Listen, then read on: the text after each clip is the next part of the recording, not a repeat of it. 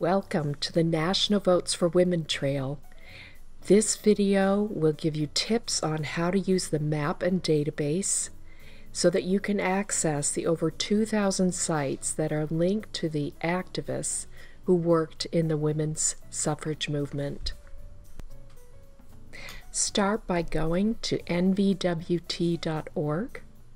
This is the home page for the National Collaborative of Women's History Sites. Click on the National Votes for Women Trail, and from the drop-down lists, click View the Trail. Scroll down to see the map and you can start to explore. You'll see up here at the top how many sites are currently in the map, and then you can go to the tools on the upper left to zoom in and zoom out.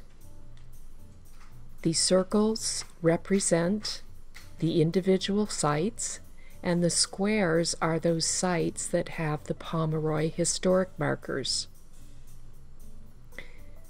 You can use your cursor to hover over the sites and you'll see the information.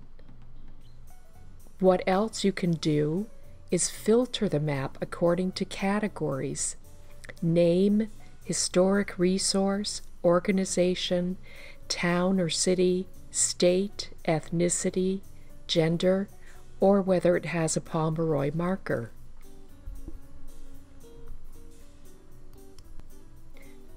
We're going to filter the map for specific information using one of those categories.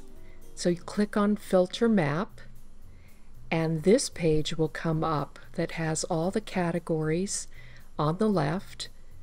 You can filter by one at a time. Let's choose state.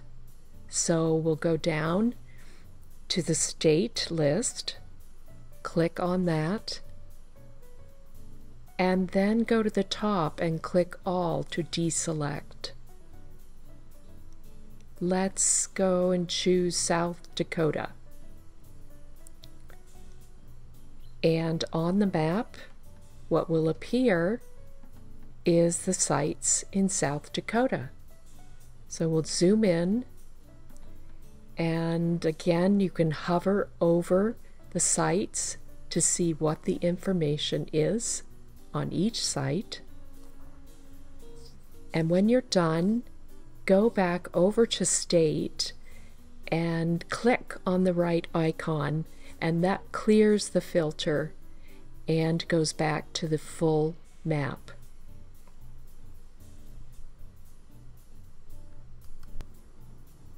Now we can see how to use the narrative table to save that information. So you filter your map like we did previously, and we'll use South Dakota, and then click on the narrative table. And this is the screen that comes up. You can see the cities in South Dakota, and in the next column we have the names, then dates, then buildings, and in the far right we have the details of the events that occurred at that site. We want to save this information, so go down to the bottom right of the screen, click Download icon. This dialog box comes up. We're going to save it as a PDF file. And here you should select Dashboard and just click Download. And the PDF will open in Adobe Acrobat, and you can save that PDF file. When you click Download, that dialog box shows several file types, including image file, cross-tab file, which is a spreadsheet, so you can save it in other ways.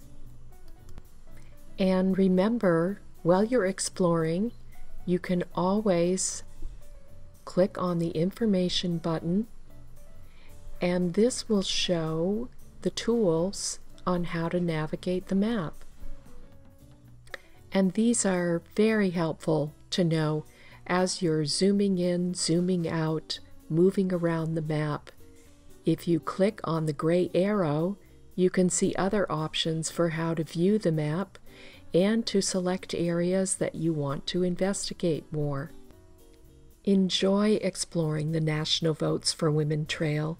It has thousands of sites that represent the stories of a highly diverse group of people who fought for women's suffrage. If you have questions about the trail, you can email membership@ncwhs.org.